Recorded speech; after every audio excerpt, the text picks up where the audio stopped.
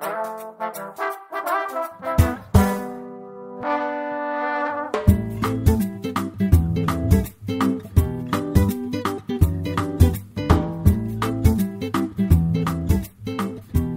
to the Cannabis Cultivation and Science Podcast. I'm your host, Tad Hussey of KISS Organics. This is the podcast where we discuss the cutting edge of organic growing from a science-based perspective and draw on top experts from around the industry to share their wisdom and knowledge. It's been almost a year now since we launched the podcast, and I want to thank everyone for all the positive feedback and support I've received. I've got some amazing guests in the works and can't wait to share the information with you guys. I'm also hoping to add some more educational videos and blogs to the website in the coming months. Don't forget, if you want to stay up to date with everything we're up to, you can subscribe to our newsletter on our homepage at www.kisorganics.com. I promise we won't share your information and won't blow up your inbox with emails. Anyway, let's get on with today's show. Our guest this week is Casey Schoenberger. Casey is the Director of Sales for Dramm Corporation's Fertilizer and Farm segments. Dramm produces dramatic fish hydrolysate fertilizers. In addition, he and his wife Shelly operate Happy Little Farm in Conway, Washington, growing a variety of fruits, vegetables, and nuts.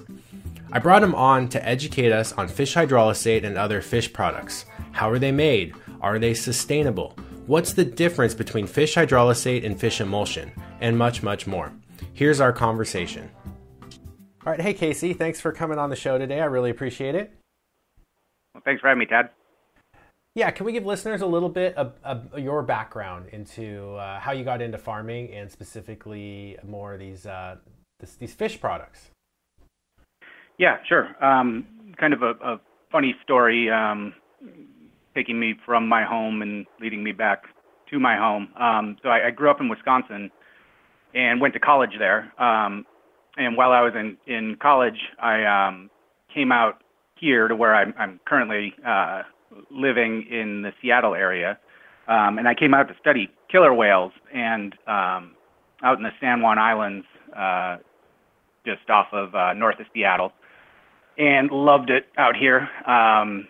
And ended up sticking around in the area and getting into teaching environmental education, and got really into that, really enjoyed that, and kind of found a calling, I guess. And that led me into really looking at the environmental side of our food systems, diving in deep on that, trying to figure out how we're going to grow food in the future so that we're not harming future generations.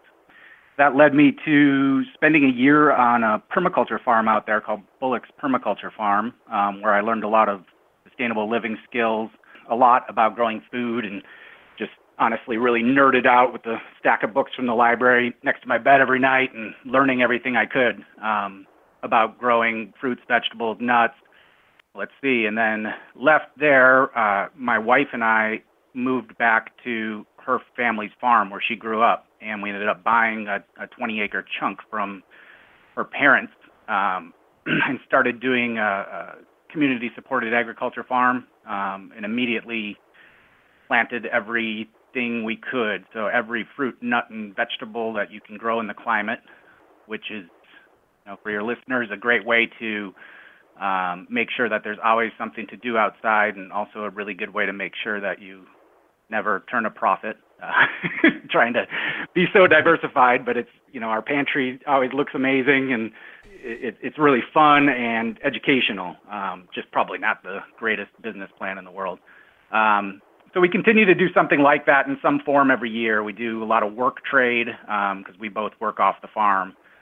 And so that led me, I went back and visited my family in Wisconsin and ended up bringing my wife and kids to take a tour of this fertilizer plant, this organic fertilizer plant I had heard about that's just 5 minutes from my parents' house. So this is kind of near Green Bay, Wisconsin, right on Lake Michigan. And I took the tour not really knowing what I was getting into, and watched the process of this recycling of fish scraps that we'll get into more here on this call, and got to the end of it and just said, wow, this is amazing. You guys are taking a waste stream source and making this incredible fertilizer out of it. And this is 5 minutes from where I grew up. This is crazy. And we got to the end, and they actually mentioned that they're looking to hire somebody out in the Seattle area to work with the Alaskan fisheries on obtaining scrap. And I said, well, give me a call. And one thing led to another, and here I am 8 years later of working for Dramm. So now I'm currently the director of sales of our fertilizer division. Now, I grew up knowing about Dramm because my parents owned a nursery. But when I think of Dramm, I think of sprayers and I think of hoses and things like that. So can you talk a little bit about what Dramm overall as a corporation does? I know they have hands in a lot of different aspects of agriculture.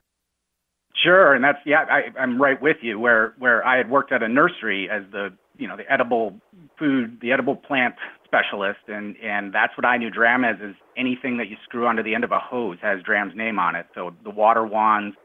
So the company actually started like 80 years ago now. So we celebrated our 75th anniversary just recently. Really cool company, created started in Wisconsin, and the flagship invention was the water breaker. So you're familiar with that, the screen that softens the water spray so that you don't trample your flowers when you're watering them. And so that's still what a lot of people know Dramm for, is, go into any floriculture greenhouse or anything, and what you screw onto the end of a hose. Dramm also has developed a line of home gardener tools.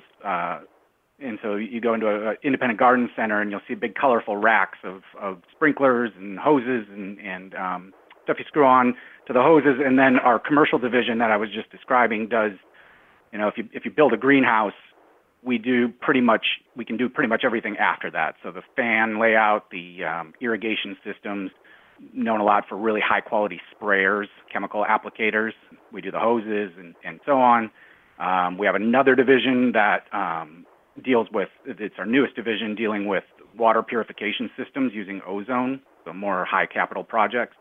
And just the coolest company to work for. We're, family owned and nobody ever leaves. The joke is, nobody ever leaves the company. So a lot of people have been there for 20, 30 years and so on. So that was a long way of saying about 20 years ago, the owner of the company, Kurt Dramm, started using a fish fertilizer in Wisconsin, and was amazed at his little, his small hobby greenhouse at the results he was seeing, just on plants like cyclamen and so on. And he went to the plant and took a look at it. And at that time, it was pretty run down and open tanks, and it was near the high school that I actually went to, and ended up buying the plant and buying a building and really making everything, state of the art as far as fish fertilizer goes. And so we're really proud of our plant. It's very clean. And we've just recently invested in a lot more storage so that we can age the product longer. And I can get into that a little bit more later. But yeah, we've been doing the fish fertilizer thing for about 20 years. Reason a lot of existing Dramm customers don't know about it is we do a lot of the other Dramm business for indoor growing, the floriculture industry, and the fish fertilizer just naturally fits a lot more in the outdoor agriculture. So we sell a lot of it in 5,000-gallon tanker loads to outdoor growers. Yeah, and I want to get into that on scale, affordability, and some of the issues around application methods and rates. But can we just talk a little bit more about the process itself? So most people have heard of fish fertilizer, but that carries a lot of, that falls into a lot of different categories, and many people aren't aware of the differences. And I would say the two big ones in terms of liquids, when we talk about liquid applications, would be emulsion or hydrolysate or hydrolysate. We were talking before the podcast and you said it could be pronounced either way. I've always said hydrolysate.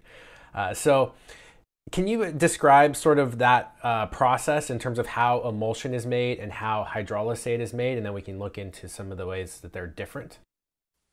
Sure. Yeah. And it's a common question, like you said, and especially when I started, emulsions were around more.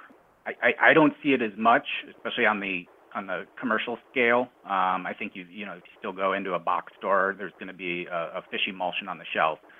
The fish emulsions are a thicker material. They're usually lower. They're always lower price tag, and so that's always attractive. Usually less than half the price of a hydrolysate. The emulsions, as far as I know, are usually made from menhaden from the Gulf of Mexico. And so there's some concerns there with sustainability. And now I say that knowing there's probably some other emulsions on the market that aren't made from that source. A lot of times, as far as I know, the emulsions, they'll remove proteins and some of the oils, and that's a big one for us, is the hydrolysates will usually have a good fish oil content in them, and we think that that's very beneficial. So what you get at the end with the emulsions is a thicker material that's going to be higher in nitrogen. So that's obviously something that growers like. So you have a cheaper fertilizer that's usually an analysis of something like 5-1-1, so 5% nitrogen, 1% phosphorus, and 1% potassium. Whereas like the hydrolysate, our hydrolysate, our base is a 2-5-0.2, so 2% nitrogen, 5% phos, 0.2% potassium, and we're a little bit higher in phos than some other ones, but those are in general are pretty close to the numbers. So then you might ask, why would you buy the hydrolysate? Why is the hydrolysate more popular than the emulsion? The big difference is we're not heating it up and removing all that stuff. And so what you have is this low heat process where the vitamins, the proteins, the amino acids are not broken down. And so the general thought is that the hydrolysates feed beneficial fungus and bacteria like nothing else.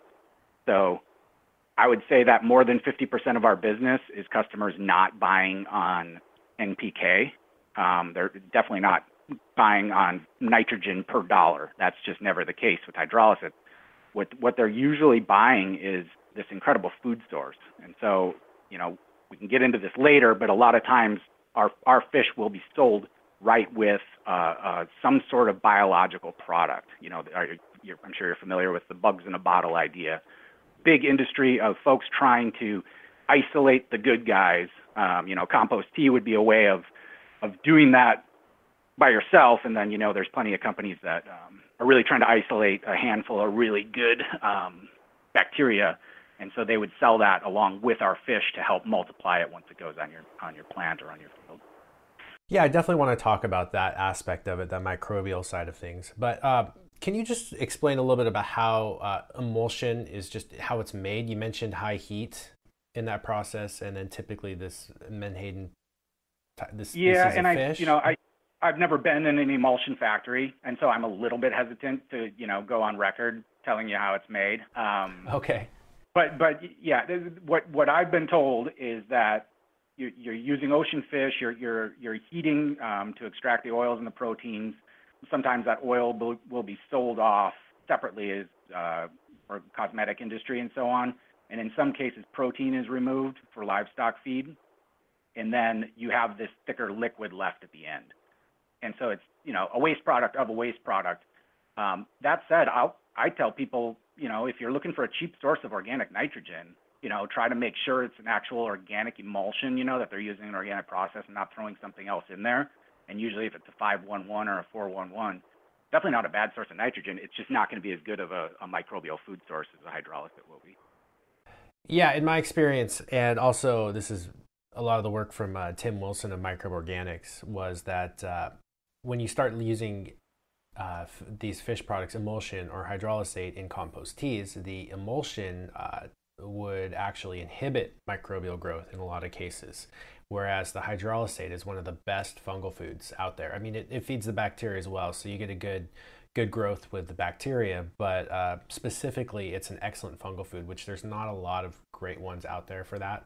So that's what I've heard, and I've done that here. I have a decent-sized compost tea brewer, and so that idea of if you're going to use your compost tea on your orchard where you're going for a higher fungal population, and I've definitely heard it both ways of whether to add the hydrolysate at the beginning or wait until the end. But that's interesting about the inhibition on the emulsion. It kind of surprises me a little bit. But yeah, and this was over a decade ago, so I don't want to totally go on record there either, but I will say that there is quite a dramatic difference. I can confidently say that between hydrolysate and emulsion from a microbial perspective, with hydrolysate being far superior. Now, You did mention adding it at the end of a brew. I will say Tim Wilson did a lot of research on this and found that if you add fish hydrolysate at the end of a high quality compost tea brew, you can drop your dissolved oxygen levels within minutes. So it's much, much better to add it at the beginning or use it as a separate application from a compost tea perspective. At least what we're seeing when we use a dissolved oxygen meter and a microscope to evaluate the quality of a compost tea brew.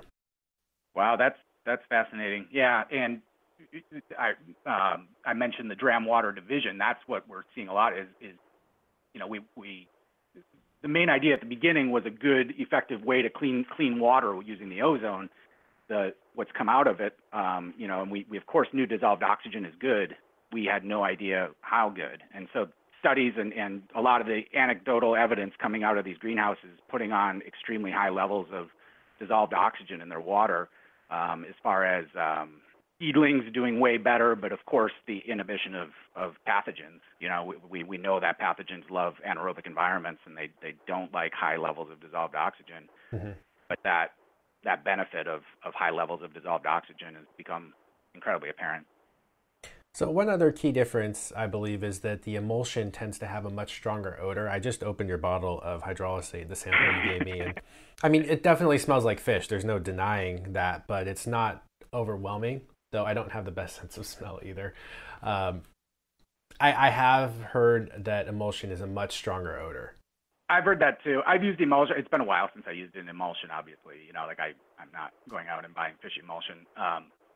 But I literally have our product on my face right now. I was just outside getting a dose on our vegetables, and I can be a little bit clumsy when I'm in a hurry, and had some splash up on me. And yeah, what we like to say is it smells like fish. It doesn't smell like rotten fish. Dramm told me, right off the bat, it smells like the ocean breathes. I like that description.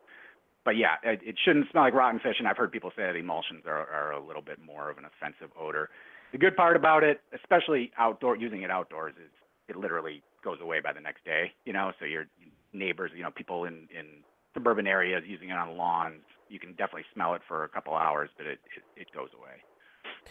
I've also heard, some people will add, if the smell is really a concern, molasses can actually act as a masking agent for it. We've experimented a little bit with like peppermint oil and that kind of stuff, but I just, it smells like fishy peppermint, which I don't know that's a whole lot better. I've smelled that. It gets a little weird. I agree. Yeah, right. So we've talked a little bit about emulsion, but let's focus really quick on how hydrolysate is made. Right. So how do you make this product? What's that? How do you make this product? Yeah, it's funny because it's pretty simple, and I'll get into what the complicated part is. It's simple, but I wouldn't recommend starting your own plant because of the complications. So we take scrap from the fishing industry. So we're taking all wild fish scrap. After they take the fillet off, we'll take everything else. It's really important to us for Dramm. It's really important to us that we get some of the gut material that has the natural enzymes in it. Kind of just a cool synergistic thing with nature is that those enzymes in the fish guts help break down the fish for us. So what we're doing is obtaining scrap. In our case, it's almost all completely from the 5 Great Lakes, the fishing industry on the 5 Great Lakes. We'll bring them into our plant in totes, grind them up, and then we'll digest them. And at that point, we're adding an acid. So all the hydrolysate used in acid at that stage. We prefer to use phosphoric acid. It's a little bit more expensive than the alternative, which would be sulfuric acid. At this point, a lot of people ask how we can use phosphoric or sulfuric acid, seeing as though on their own they're not considered organic. And that's the National Organic Standards Board made a ruling that it wouldn't be possible to make fish fertilizer. That fish fertilizer is a necessary ingredient for organic agriculture, and we need to have a stabilizing aid. So we're allowed to use enough of it to get it pH stabilized. And so that's the key here, Tad, is that what we're really doing is pickling fish guts. It's not unlike, your grandma making vinegar pickles and putting them in the pantry. So we're grinding, digesting, so we're letting it sit in the tank with the acid and digest. Then we run it through an emulsifier. And then a key for Dramm is that we have an incredible amount of storage tanks where we can age the product longer and really let those fine bits of bone break down and get into the liquid. And so that's a big one for us, is we end up with almost always 1% of calcium in it, and that is a little bit rare. Some of the other companies will filter that bone out and sell that as a separate product. I'm sure you've seen fish bone meal, a powder floating around, and that would be that product. We're trying to get that into the liquid. Does that give you phosphorus as well? Because I know fishbone meal tends to be high in P. Yep. Okay. Yeah, fishbone, it would be high. Yeah. So then that helps us get to that 5% phosphorus number. You know, some hydrolysates that are made from like a product, fish that are more like cartilage based. I've seen numbers at 3. So you'd see like a 2, 3, 1. Again, 2% nitrogen, 3% phos, 1% potassium. So then at the very end, we're screening it and blending it.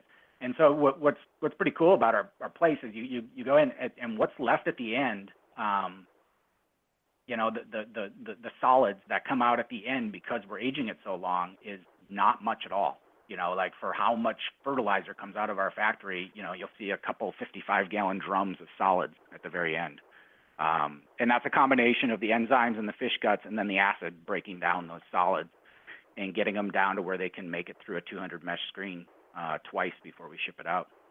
But that's it. And so I got at the point of that it's a fairly simple process. The hard part, Tad, is we're taking something that I just said earlier feeds beneficial biology like nothing else, and then we're trying to stabilize it so we can put it into little bottles and ship it all over the world. Literally, we sell it all over the world, and sometimes it doesn't get used for 6 months. And so that's the tricky part, is we're trying to take this extremely bioactive product and stabilize it for this moment in time. And so that's all about hitting this correct pH. There's other factors besides pH, you know, as far as getting it stable. So just so I understand it, you get in all of these fish guts and fish carcasses, essentially this byproduct. It goes into a giant tank or multiple tanks, and then the phosphoric acid is added first as a way of establishing a pH, a target pH that you're aiming for. Is that right? Right. Otherwise, we would end up smelling like the emulsion you're talking about, right? So if we're not pH stabilizing that early in the process, you're going to start to have a putrefaction. Okay, so then you hit this pH, and then that sort of stabilizes everything, and then at that point you say you emulsify it, so you're just mixing it really well, and then the natural enzymes in the fish are breaking down all the organic matter, I guess you would say, the carcasses themselves over time. And then when you're done, are you restabilizing it, or is that really the whole step to the process? No, we do need to check. So we do check before it goes out the door to make sure it's within the pH parameters, the quality control pH parameters, right? So somewhere in between 3.5 and 4 pH. Okay. So that's, if we do need to, rather than adjusting, we'll do like blending if we ever do have a problem there, you know, where we're up above where we want to be or in that situation. You know, and a lot of times there's wiggle room there as far as being above 4, we'd probably still be all right. It's just we really prefer to have it in that range. So there shouldn't be any real microbes coming in on it at that point because of the high acidity. Is that right? And that's what allows it to stay stable in the bottle? Right, except there is some life. So we're good on, the good news is that pH range kills the really bad guys, so Salmonella, E. coli, and so on. There will be some life if we stick it under a microscope, but not enough life to make, say, a 275-gallon tote blow up, which if you talk to people, veterans of the fish fertilizer industry, everybody's got a story, right, of something getting away from them. And a lot of times that happens more often with the sulfuric acid products. That's part of the reason we don't like to use the cheaper sulfuric acid, is there's a reaction going on between the fish bone or any of the solids and the acid, where as that bone gets broken down, the pH will rise. And when we use sulfuric acid, that tends to happen faster or less predictably, I guess would be the best way to say it. And so you'd be more likely to have a pH shoot up when you don't want it to be. But to answer your question, there, some of this is a little bit unknown to us of, at what exact parameters. And so we're constantly logging and trying to learn more about that. So people really aren't making their own fish hydrolysate at home. They might be making it more of a fish emulsion, it sounds like. If you were to take fish and grind it up and then apply it to your plants, that's essentially an emulsion, more or less. Yeah, except I don't know that you're emulsifying fish, and so I guess I could stick a trout in my Vitamix here. That would technically be an emulsified trout. Whether that would actually be what on the market is sold as fish emulsion, because in that case there is a heating process and stuff removed. But yeah, okay. I have seen some YouTube videos of some guys making homemade. What I've recommended to people is, because it does happen where somebody gets a line on, say, a university doing studies on fish and having these fish carcasses that they need to dispose of.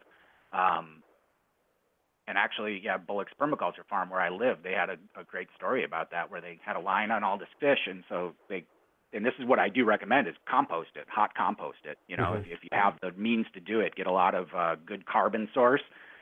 But if I remember that story, from 20 years ago, there was that they buried it all, in the compost pile, and then maybe somebody forgot about it, and went and tried to move it with the tractor loader. And there's, not much worse smells than that of, anaerobic rotten fish.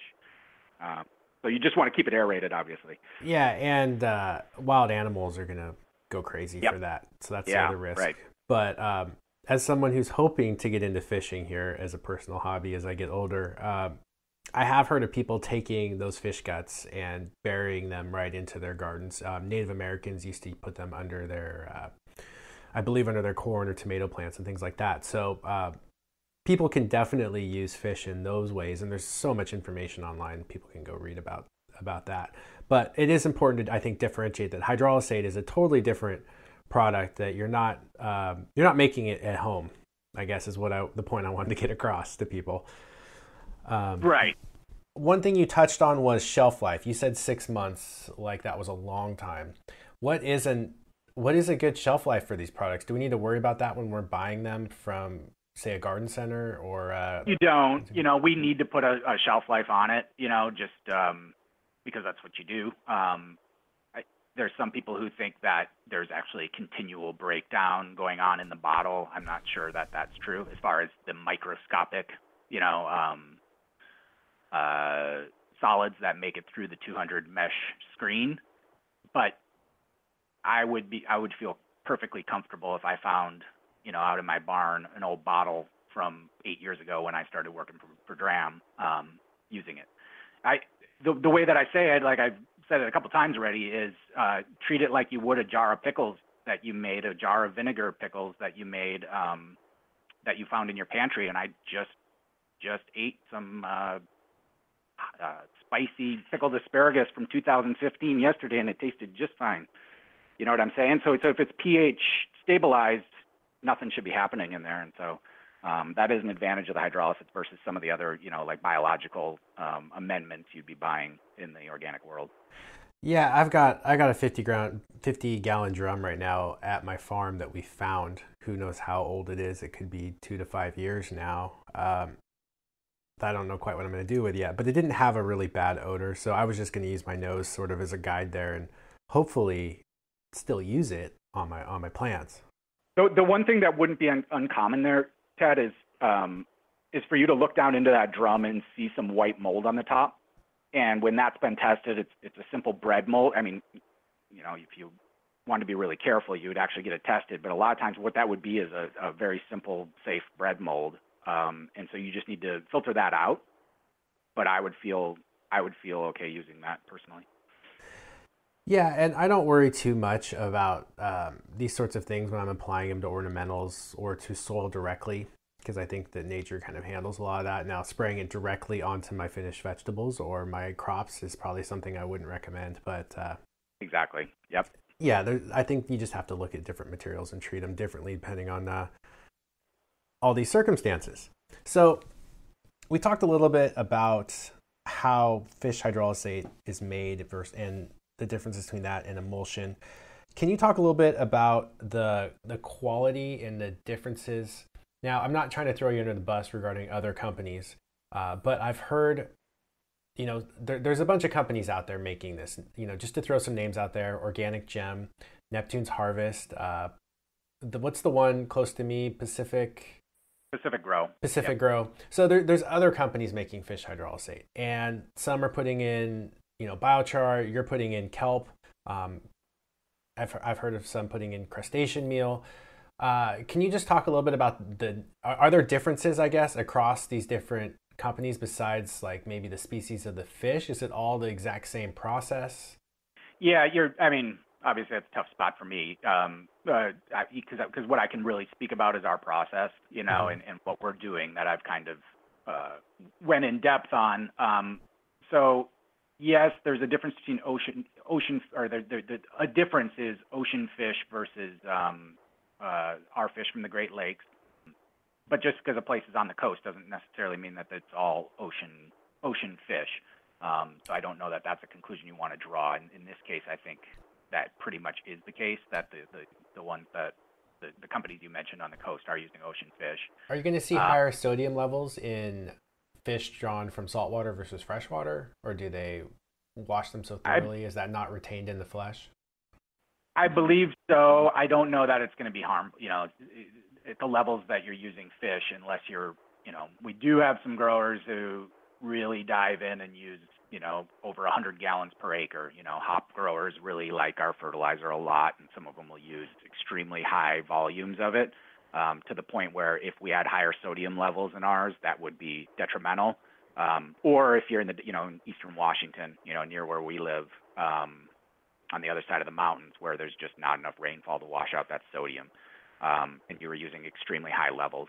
But I don't have a recent comparison of our lake fish versus ocean fish, of whether it's really a big difference in sodium levels. As far as process, I can't speak to that as much. You can always look at the NPK and get an idea from that. So when I said the lower phosphorus levels, it's possible that the bone is being pulled out earlier and sold as a separate product. I would ask if you think calcium is important, like I do in most crops or all crops, especially like apple growers in eastern Washington trying to prevent bitter pit. I say, hey, if you're buying somebody else's fish, just ask them, for a lab analysis showing what their calcium is. That's something we're proud of in ours.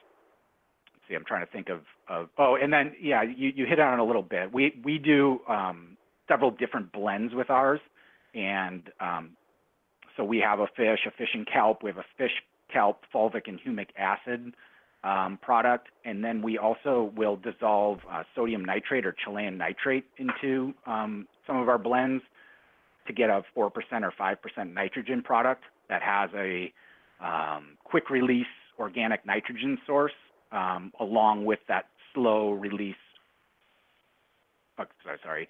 We have the quick release nitrate nitrogen source in the Chilean nitrate that's still certified organic, and then that slower release nitrogen from the other 2% of the nitrogen. And so I really like that combination, especially, like I said, I was just out fertilizing vegetables here in the Skagit Valley, where the soil takes forever to warm up, I'm 3 feet above sea level. And so getting that little bit of nitrate into those plants as they're popping up here in the spring is really important. So those are things, as far as different blends that the companies make, would be a difference. You hit on it at the beginning, is if you're making sure you're getting an hydrolysate, if one of your goals is to really amp up your biology and your organic system, you're already starting out really well. They're just you really should be thinking of emulsions and hydrolysates as two very different things, not as all being fish fertilizer. Okay, so start with the idea that hydrolysates are going to be superior in a lot of ways to emulsions, but one of the things, like you said, is there's different ones that people are putting in different ingredients, and I think it's important that people look further into that. So and again, this is not a comment on any particular product in general or company, but I've seen some they're adding biochar, which on the surface sounds great. Now, we don't know the quality of the biochar and we don't know the concentration of biochar. So that's the sort of stuff that as a grower, I would want to look further into.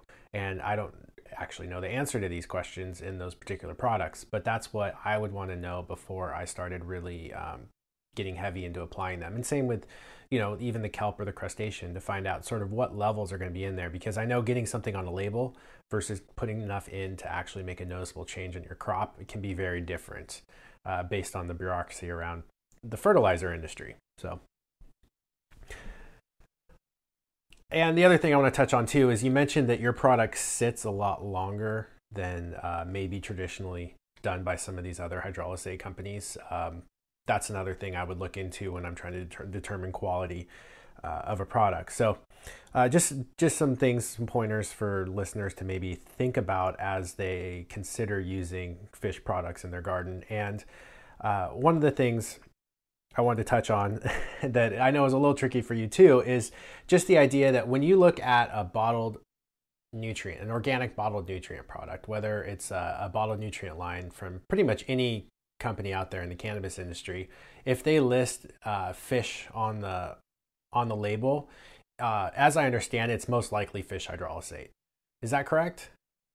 Yeah, really tough for me to answer. I know that we do work with some of those companies sending ingredients over, right? But very difficult for me to answer whether some of them are using emulsion and what, the labeling laws are so tricky. And as I'm sure you know, is like each state has different regulations to the point where it's not even legally possible to have the same fertilizer label you have in Oregon as the same label you have in California, where the requirements are at odds with each other. And so as far as what you're required to list on there, and I think some of those cases, so I'm very lucky in that I am not the person at Dramm that has to deal with all that. We thank our friend Tim Daly for being the one who has to jump through those hoops. But if you're using, as you're alluding to, if they're adding such a small amount of some of this stuff where they're just trying to put it on, you can actually omit some of that from the label, is my understanding in some states. So the best thing to do is to ask. And in that case, it's a little bit harder to ask. And that's what I was going to, say about comparing the fish fertilizers. A lot of times, or usually in our case, it's sold through distribution. So that's a little bit trickier. But a lot of times our distributors will send customers straight to us. And I'm totally fine. I'm happy with that. I'm proud of the way we make our fertilizer. But that would be my advice for your listeners is ask, if you're buying from a certain label and they're obviously not a fish fertilizer producer, is send them an email and say, hey, whose fish fertilizer are you using? They probably won't give you the answer to that, but is it a hydrolysate or is it an emulsion? Yeah, at the very least, they can tell you that. And the labeling laws are a mess. I got to tell you, I've been working on our California label now for a year and a half. It sucks. It's been terrible.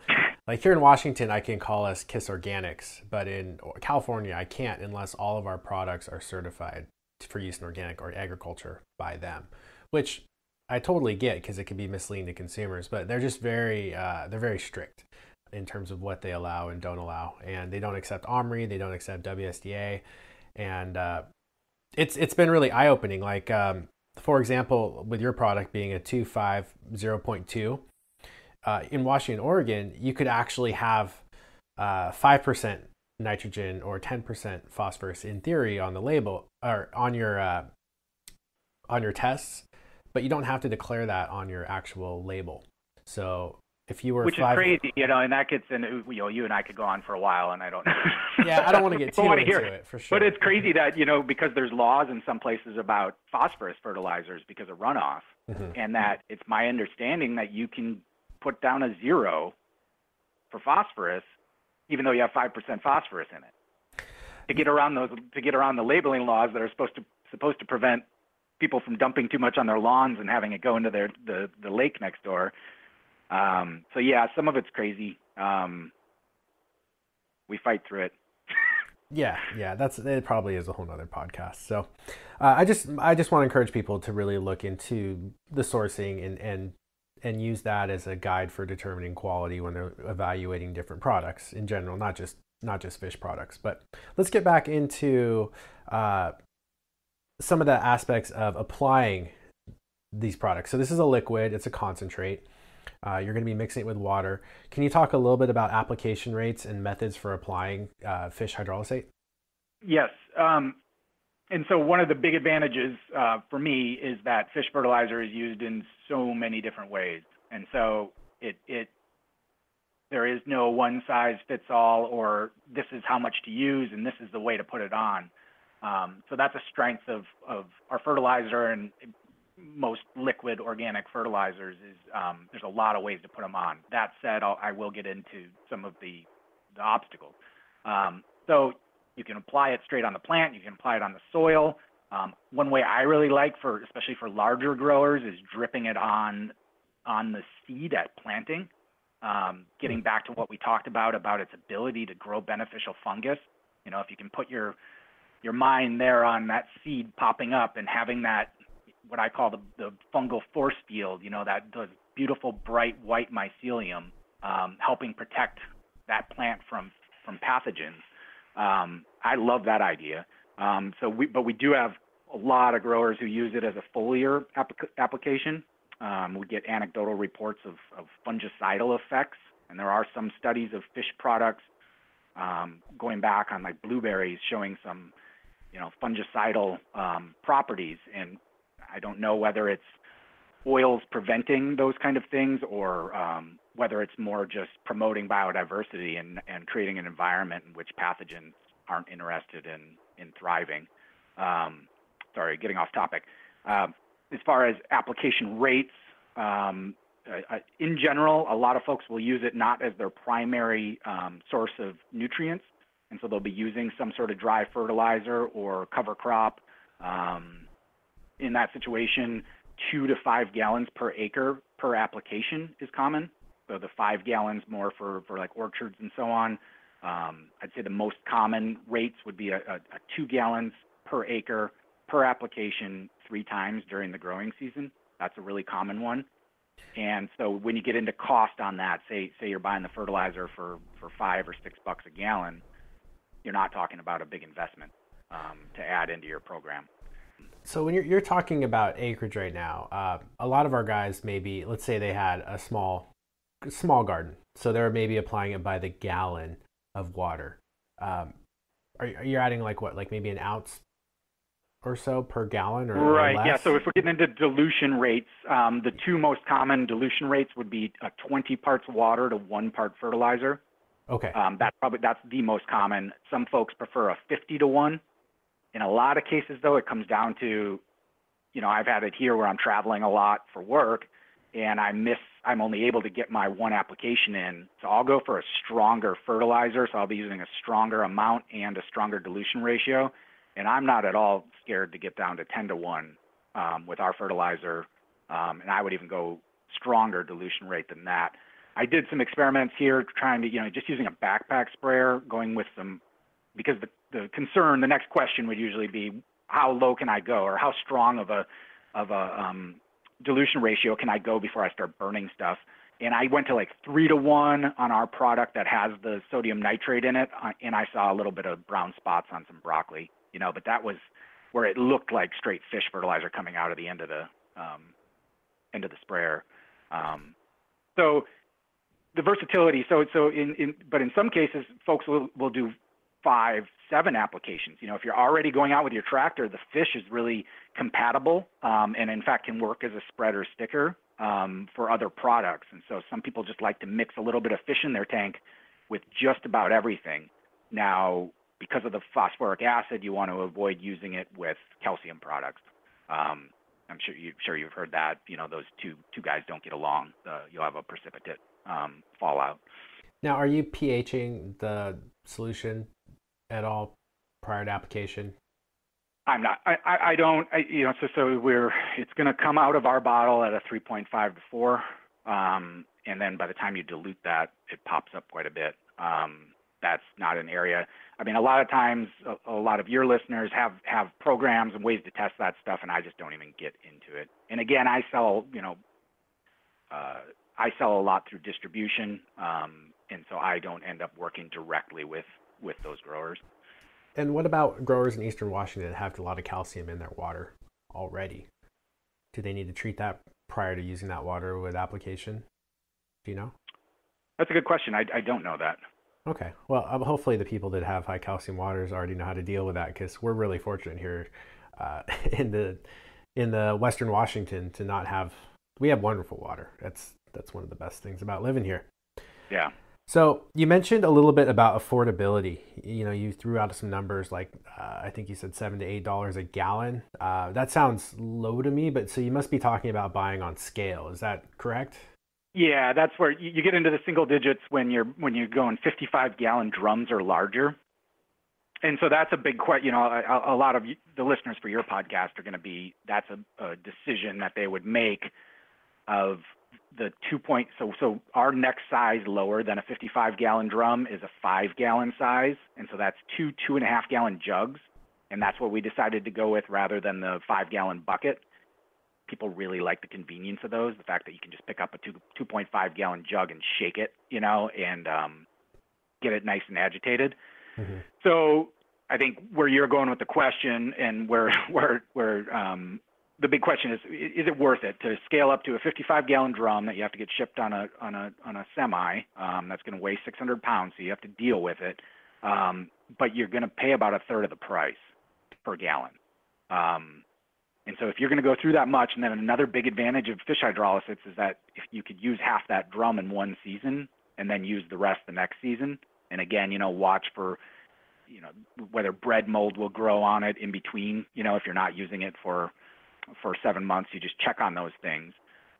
But that's what you'd be looking at is saving that kind of thing. So say $5 to $6 per gallon in the 55-gallon drum. And I'm using vague numbers for a couple reasons. It depends, how close it is to you with the shipping and everything. But then also we sell several different blends that are all different price points. The more extra amendments we put in, the higher the price gets. But then you'd be getting up to, say, $15, $16, $17 a gallon in the 2.5-gallon jugs, if that gives you a good idea of the difference. Yeah, a range. And then, of course, we sell gallons and quarts and all of that, too, for even smaller amounts. But a lot of times that's the big decision a grower has to make is, should I save the extra money on the 55-gallon drum, but then I got to, you have to use a paint mixer on the end of a power drill. It's really not that bad. And you have to have a 55-gallon drum pump. But those are all the considerations to make. And the more frugal growers, we'll go ahead and do the 55-gallon drum. And sometimes growers will just say, I don't want to deal with that. Yeah, I'm looking forward to talking to Kurt Becker about applications and spraying, and he's a genius in that. I know he works for Dramm as well. I got the opportunity to meet him last year. And he's the man. Yeah, he's he really is. He knows that stuff inside and out of what the best solution is for your problem in your greenhouse. So we'll dive into spraying and all of that a little more with him. You did mention drip systems as being a little bit problematic. I can't remember if you had talked about them yet on this podcast. Say it again? You had mentioned drip systems as being a little bit problematic for growers. Yeah, that's where I was going to go with that. Thank you for reminding me. That's the big question we get is, can I put your stuff through our drip system? And it's going to, the answer to that is going to depend a little bit on what type of drip system you have, how long you want to, some people will bury their lines and want to keep them for several years. My first answer is I don't put it through drip at my place, and I recommend if you can put it on any other way than putting it through a drip system, do that. Now, you still get growers where their system is just not going to have another way to get it on. And so if you're going to use it through drip, and lots of people do, and this would be for our fish hydrolysate or for any liquid organic fertilizer, is you just have to be vigilant about flushing with water. And then I recommend you occasionally using some sort of organic, biocide. So you got to make sure you're sticking on label, with things like oxidate or sanidate or I'm hesitant to even say it on a podcast because I don't know what, things would be allowed for it. There's also some enzyme products. And I don't know, are you familiar with, there's something EF300, a guy in California makes that I've heard great things about, and I might have the name of that product wrong. I know you had Chris Jagger on the podcast, and I think Chris would be the go-to for that. He's got an enzyme product that he really likes for eating up living stuff in the lines. So that's your concern is, I'll say it again, nothing feeds beneficial fungus and bacteria like fish hydrolysate, but sometimes it feeds those in places you don't want it, and that would be the inside of your drip line, right? So algae growth and so on. Yeah, we're trying to avoid that biofilm. So if you have a larger, exactly. Let's say you're putting it through piping that you could reach your finger into if it feels slimy or anything like that, that's that biofilm created by the biology that's eating that as a food source. And that's what Tad is a really good place to go with Kurt Becker. He knows a lot. That's where our ozone systems are big on. It's a common problem. How do we get rid of that biofilm in our irrigation system? And that's something he's really dove into coming up with solutions for growers on. Yeah, I'm looking forward to talking to him. There's so much I didn't even think about when it came to spraying that. Yeah, I'm excited for that. Suzanne's always saying, stop using paint sprayers. And he really explains what the difference is in terms of the actual size of the molecule or drip that you're applying. And it was fascinating. I really enjoyed his presentation. So I'm looking forward to that for sure. Now, let's see. For you, the other question I had then was, can you use so for example, at my house here, I just put in a new lawn of sod, and I was going to take the sample you gave me and put it through a hose end sprayer as a way to get it out onto the lawn. What do you think of something like that? That works great.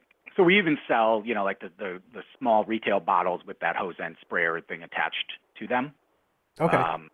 So that works great. Another one that I've done here is, are you familiar? Dramm actually sells the siphon inject. Are you familiar with that product? No. So it's kind of the next step down from like the smallest dosatron, and it's just this incredibly simple technology, a little Venturi injector, and you take that little. You can look on the internet for Dramm siphon inject. I think they're less than $20, and it's got a little hose line, so you can do it a couple different ways. The one thing you need to make sure is that you're following all the rules on how to use it if you want to make absolute certain that you're pulling the fertilizer out of the bottle at the right dilution rate. And now for our product, it doesn't really matter that much if you're doing, you're not going to, especially for how you're talking about using it. If you're pulling it out at twice the dilution ratio, it doesn't really matter that much.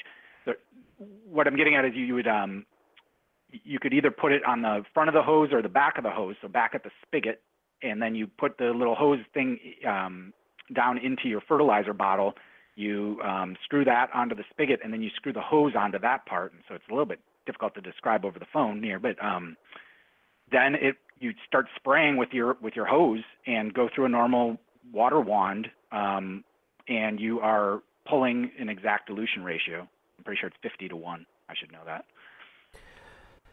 You get what I'm saying? So incredibly simple technology of an injector that, you're not plugging it into an outlet. You're not doing anything like that. It's just really simple.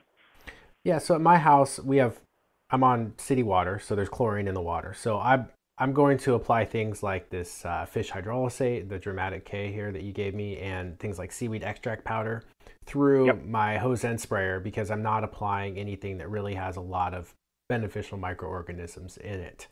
Or that's not the point of the application. It's a food source. Whereas when I go to apply my compost tea to my garden, I'm not going to use that same sprayer because I haven't filtered out the chlorine. And I would want to also determine that sprayer doesn't damage the bacteria or break up the fungal hyphae during the application. But for things that are just food sources or nutrients, I think it'll work great. Yeah, I would love to talk to you more offline about that, because I have chlorinated water here at our farm also, which surprises people. But like I said, I'm 3 feet above sea level here, and we just don't have well water where I'm at in the Skagit Valley. And so I always wonder about that when I was making compost teas and so on. I'm obviously not going to run. When I brew beer here at the farm, I run everything through a Brita, or run everything through a water filter. But I'm obviously not going to do that for irrigating crops. So I often wonder about how to handle that situation. I just put up a photo on our Instagram, also on our Facebook page for KISS Organics, of compost tea that had been made or added to chlorinated water versus dechlorinated water. And you can see they're in Petri dishes, and it's a dramatic difference. I'm going to be interviewing a golf course superintendent that I met, almost a decade ago, that has gotten into using organics and beneficial biology, and he's reduced his fertilizer applications on his golf courses something like 70%, because golf courses are terrible when it comes to the amount of pesticides and inorganic fertilizers that they have to use to keep the grass looking the way golfers want it to look. So go check that out. You might find it interesting, and you and I can definitely talk offline about that for sure, in terms of compost tea. But yeah, no, I'll definitely check that out. Thanks. Well, I think we covered all the questions I had on fish for the day, and hopefully this will help listeners know a little bit more about the differences primarily between emulsion and hydrolysate and how to use the product and all of its benefits. And yeah, I think we covered a lot here. So thanks for that. Well, I appreciate it, Dad. It was fun. And if people want to get a hold of Casey or have other questions and are interested in trying out some of the Dramm fish products, I will put all that information right on the podcast page as well. So you can get a hold of him, or you can contact me and I can get you his information. I appreciate that. All right, I'll let you get back out to your farm. Thanks again for today. Take care, Dad. All right, bye. Bye-bye. That was Casey Schoenberger, the Director of Sales for Dramm Corporation's Fertilizer and Farm segments. You can find many of their smaller sizes online or in local garden centers. And if you're interested in the 5-gallon size or larger, you can reach Casey directly to place an order at 360-333-4044 or via his email, which I will have on the podcast page. Don't forget to mention the podcast. You are listening to the Cannabis Cultivation and Science Podcast. I'm your host, Tad Hussey. Don't forget that there's more information and articles available on our website and blog at www.kisorganics.com, as well as links to the data and information we discussed in this episode on the podcast page. Thanks for listening.